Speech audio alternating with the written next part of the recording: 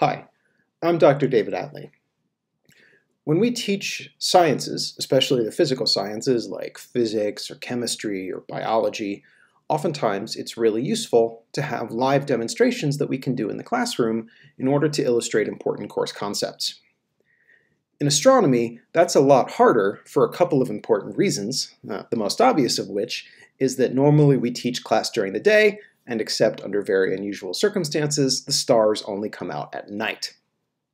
So instead of using live physical demonstrations in the classroom, oftentimes I like to rely on digital demonstrations that I can run either on a projection screen or that students can then try on their home computers in order to go back over important course concepts.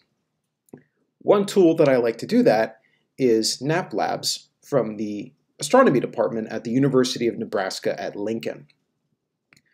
Up until now, they've been able to run in your browser using Adobe Flash, but because Adobe Flash has been deprecated and it's no longer receiving security updates, that's no longer a good idea. And so instead, I'm going to be relying on the desktop version of NAAP Labs in my classes.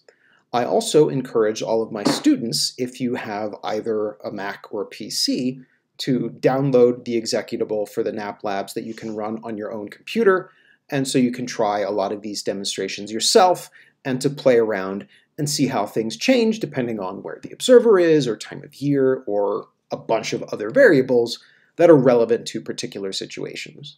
So in this video, I'm going to be walking through how do you actually go and get that executable that you can run on your own computer, again, assuming that you run either a Mac or a PC. If you do something a little more exotic, like a Chromebook, or you run a Linux box, unfortunately, this option is not going to be available for you. But if that's the case, I'll have a bunch of demonstration videos that I'll post working through all of these in-class demos, and therefore you can go ahead and look at those. And that does become an option for you if you're in one of those circumstances where you're using something like a Chromebook or a Linux box. But assuming that you run a Mac or a PC, like most students will, you can come to this page, which is linked on the course Blackboard page, and you can download the appropriate NAAP Labs executable for your operating system. I run a Mac, so I'm going to click on the link for NAAP Labs under Mac OS. If you're running Windows, you'd click this one up here. Okay, so when you click on that link, you're going to see a page that looks something like this. This is totally normal. This is an error message that you should expect. Box is a file sharing utility, kind of like Dropbox or Google Drives, and it's saying, I can't preview this file for you because it's an application installer, and that's not one of the supported formats, but you can still download the file. So just go ahead and click on download. The download will start. It'll take a few minutes to finish. I'll just go ahead and open that installer file. I'll get this installation window.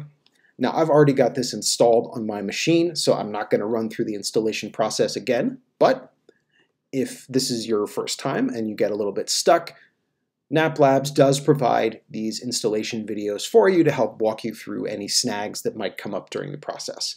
And then at the end of the day, you'll be able to go to your applications on Mac or to your Start window on PC and open up NAAP Labs. Good luck with your download and installation, and I'll see you in class.